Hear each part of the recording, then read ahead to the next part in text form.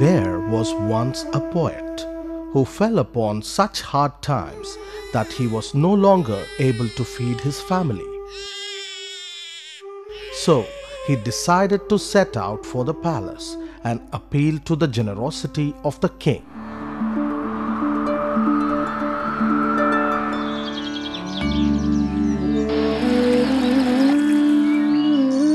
Upon being asked by the king, he starts reciting his poems. Wow, wow, wow. The king, well pleased, asked him to name his reward. Pointing to the finely wrought chessboard, the poet said, "Your Highness, if you place just 1 grain of rice in the first square and double it for every square, I will consider myself well rewarded." "Are you sure? Just grains of rice and not gold?" "Yes, Your Highness." "So it shall be."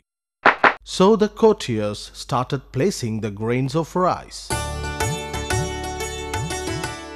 1 on the first square, 2 on the second square, 4 on the third square, 8 on the fourth square, and so on.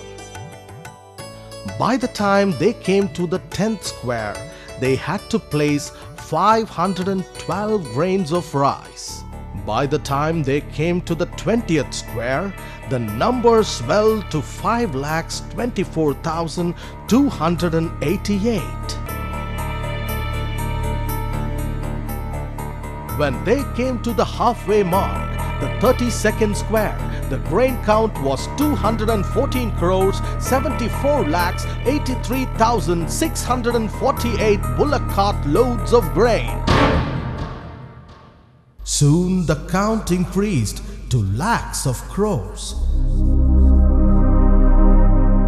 Eventually, the hapless king handed over his entire kingdom to the clever poet.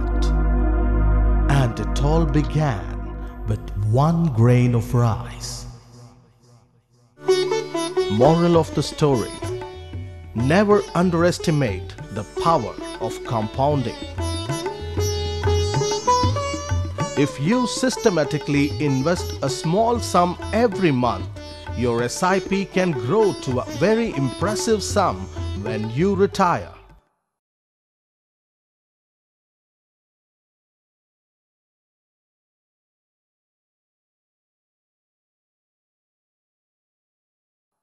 Mutual fund investments are subject to market risks.